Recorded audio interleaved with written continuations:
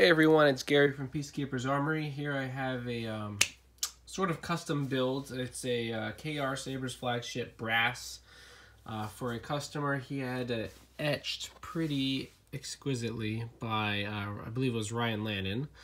And then he had a custom chassis made from RTJ.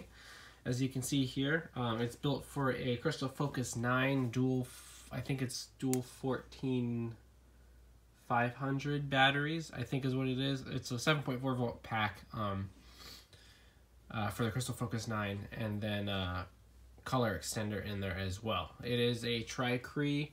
It's got a, I believe it's a 24 millimeter speaker. It might be 22, I forget. Sorry, I ordered all these parts a long time ago, and I finally got everything in, and I was able to whip it up. And so I'm going to show it off right now. This is also a kind of how-to video for the new owner, so pardon all the exposition.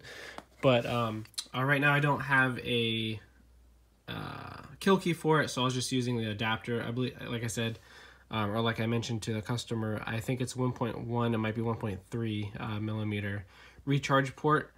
So I'll just take that out real quick.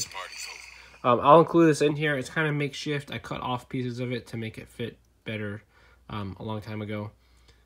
So it works, it charges, all that cool stuff. So you can see there the Crystal Focus 9, or I'm sorry, the color extender, and then the Crystal Focus is under here. You can pop this off. I'm not going to just because it's not necessary. But yeah, well, why not? Pop this off, and then there's the board right there. These boards are held in with E6000, so if you absolutely have to, you can get under them. Just take a fine screwdriver, maybe put some electrical tape on it and gently pry it up, and then you can cut the glue as it comes up. So yeah, there's that. For the recharge port. So it was kind of tricky to get in there with the design. Again, this is a custom, sorry, just some excess glue there. It is a custom chassis designed specifically for this install in mind. So the recharge port was a bit tricky. It's held in there. I have some super ridiculous glue that I used, which I, of course, stuck to my fingers, as well as some hot glue to keep it in there. So the only thing keeping it in this hole is that. There was nothing behind it I could put to secure it in there. But all those things worked out pretty well, actually. And I can show you, you can, plug this in, take it out. It doesn't move at all. The only thing I will say is don't super push hard on it, because that might not be good, and it might cause the recharge port to poke in there. So just be careful when plugging that in, and otherwise you'll be fine. So to access the SD card, the speaker is removable. Just pull this straight out, and then boom, your SD card is right there. And now that nub is important, so don't make sure that doesn't get damaged. It does keep the speaker a little bit more steady, especially when you're putting in. And also, you don't want to bend the pins here.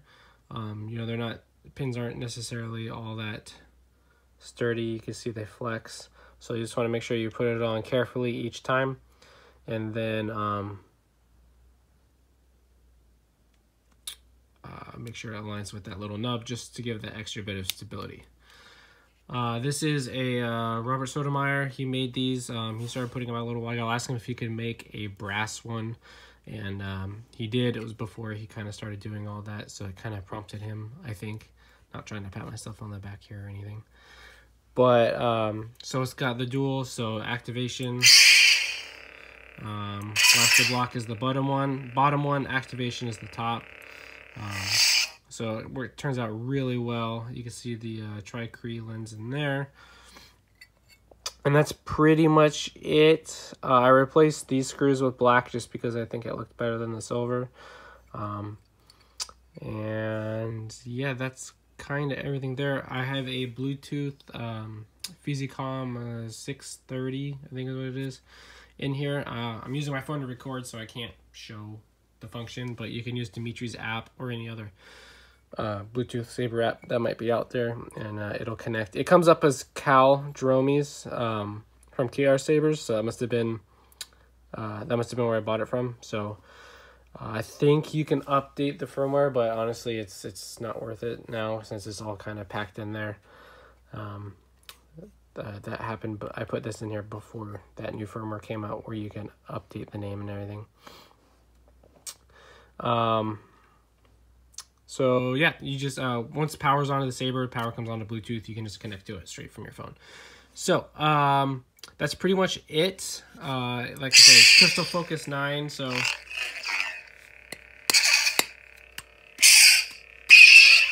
it has all the cool stuff. You can change the fonts. It has all the stock fonts on there.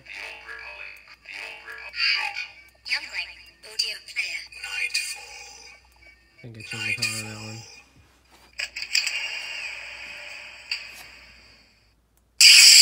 No, that one's red too. There are other colors on there. Let me try and find one. Soundbank selection. Nightfall. Crystal Focus. Nebula. Yeah, I think that one's one. Nope, that one's red too. Cool. So obviously there's all colors. You can see all of them light up. Just for whatever reason, the default's like red on all of them. So be careful with this. Obviously, the paint will probably rub off over time for the chassis. Just slowly put this on there, and then when the speaker gets to the bottom part down here, it likes to stick a little bit. So just kind of click it back into place, and then thread this guy on. You're gonna want to get a kill key that can fit within this. This should be out there. I just don't have any on hand, otherwise I would supply you with one. And then with the O-ring there, you can you have to press it a little bit, but you can twist it so that it is lined up, which is kind of how you had it when you sent it to me. If not, then you can do it a little bit less than that, maybe half cocked, and that's still pretty solid. So yeah. Oh, other thing I did, I replaced the screw in here with one of these socket head screws. It always just sits better. I didn't need any cutting. It fit flush perfectly in there. So it didn't extend into the actual hilt. So it's got good sound.